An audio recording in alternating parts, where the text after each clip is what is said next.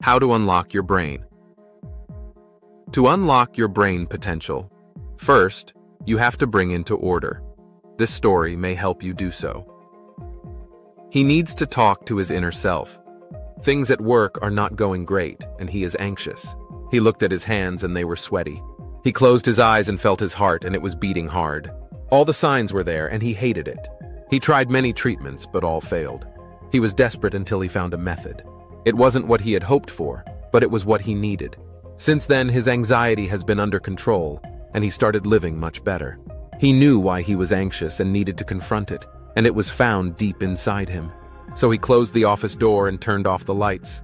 He felt safe and comfortable here. He closed his eyes and concentrated on his breath, slow and deep, slow and deep. He kept repeating until he forgot he was breathing. Now the hard part is when everybody fails. Either they go to sleep or have a nightmare. Most people don't wish to have nightmares, so they decide to drift to sleep. But what they know is that this wasn't a choice. On the other side lies our concerns. And if you don't deal with them either while awake or asleep, they will come after you. People like him kept deep fears and secrets, not to be disturbed ever. But that's the nature of problems. Sometimes they don't go away by themselves. Some keep lurking for years and years. And they come out unexpectedly when your guard is down. In his case, it was anxiety attacks. Pills helped the symptoms, but the anxiety didn't go away. It even resisted, and with it, the treatment was intensified. He was not himself for a long while. His thoughts were hindered, and he didn't feel human. That's what the treatment does to you. That's the price. He refused the price, and in a desperate attempt, he tried everything. But the solution was always inside him. That night, one video he saw out of desperation changed his life. The internet was the last place to trust. Everybody has an agenda and wants to sell you something. For where desperation is a great opportunity rises. This video was different. It just tells him how to speak with his inner self and warns him it's not perfect, but that's what he needs to deal with it. It was simple and sincere, and he tried it. It wasn't pretty at all, but he was relieved after it. The attacks became less frequent, and he did it time after time until he was a normal human being. When he felt those attacks, he knew he had to deal with them. That's what he is doing. He keeps himself awake, waiting for his inner self to communicate with him.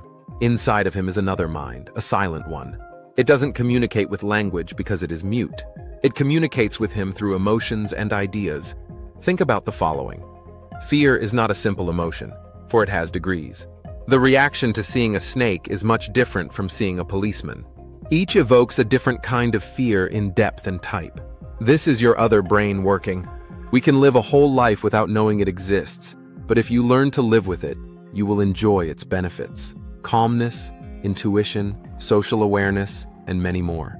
But we know from a young age how to suppress it, and here lies the problem. It didn't go away and it can bite back. That's why he is going into the void where he can communicate with it. The emotions came, mainly concern and fear. With the emotions came memories of what had transpired during the last few weeks at work. The other mind shared his worries, for both have the same goal, survival. It's all right. All will be right. He kept telling himself and his inner self. The emotions intensified, and the visions became more frequent and less organized. It showed him all the bad outcomes. Then, he felt the new emotions of self-blaming and guilt because he wasn't in control. These were the worst emotions because they felt authentic from the inside. He kept calm through the heavy emotions and repeatedly said it would be all right. The emotions kept whirling around in anger. Then came the tricky question. How do you know? It was firm and hard questions. He felt anger and anticipation with a bit of desperation. That was the hard part. He kept calm and said, "Well, we are still alive. Trust me." "You don't know," was a passing idea that hit him. And then an avalanche of bad memories, bad experiences, and mistakes hit him. He watched them in silence.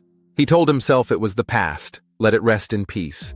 His emotions shift into depression. He feels depressed because he isn't in control. After all, the future isn't clear. But that's life, and he accepted this fact. He endured this lousy feeling too.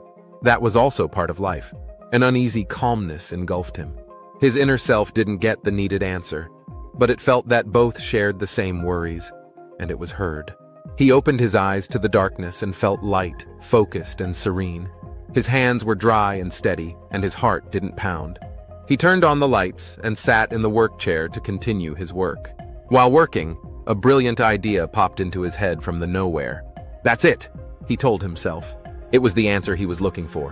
What do you think?